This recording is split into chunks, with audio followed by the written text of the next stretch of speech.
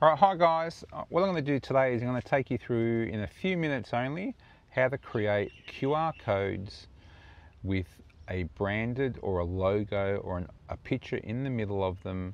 With these type of QR codes, you're not having to pay for a redirection service, you're not having to sign up externally out of Canva, you're not going to be beholden to anyone.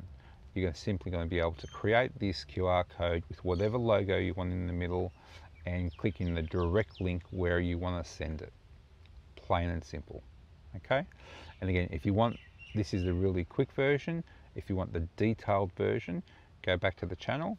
There will be a video on the extended version which will give you the full functionality side of it. All right, let's get started. All right guys, open up your Canva app. Top left hand corner, we're going to create a design. And then what we're going to start off with is an Instagram post square. Click on Instagram post square. Now what we're going to do is we're going to go to elements, and what we're going to do is on the left hand side we're going to go to GenQR, which is in the bottom left hand corner. If you don't have GenQR already there, go to your app screen, type in GenQR, and this is totally free. It doesn't redirect you anywhere, you don't have to sign up for anything. It is all within the Canva app. Click on GenQR, and then what you'll find it in the bottom left hand corner moving forward. What you're then going to do is the link where you want to basically send the person when they scan the QR code. What you're going to do is you're going to paste in the link. So in my instance, I'm going to go to my YouTube channel and I'm going to grab share.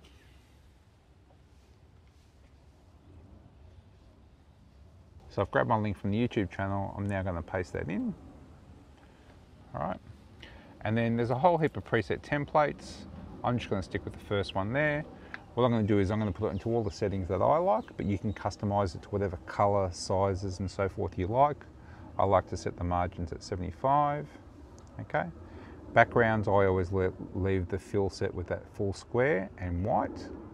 Then click on the drop down for pattern. I always go to the very far right for nice sharp squares. And color wise, what I'm going to do is I'm going to pick a lime green color. But what I'm going to do for consistency, and you can have all different parts of the QR code, different colors, I'm going to copy this color code. Okay, copy it. Then I'm going to go to the next section, external shape fill, and I'm going to paste that same color. Beautiful.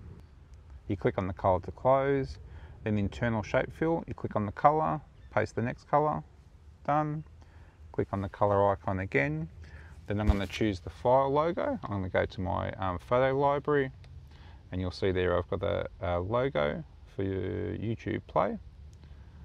We're going to drop that in, and then we're going to then click add to design, and there is your QR code with the logo. So I already had a logo that I wanted to put in the middle. You can put whatever you like, stretch that out to the full size, and then basically give it a name. We're just going to say test QR, return, bang. So if you scan this QR, you're not going to be redirected anywhere else but wherever you've directed it. Now, if you want a really detailed version and a slowed down version of this, which goes into all the intricacies of changing it around and different colors and different styles and different logos and creating the logos, go check out my channel, and there'll be a very extensive video on this. All right guys, I hope you found that useful. Like, subscribe and share please. And I'll see you in the next video. Cheers guys, bye.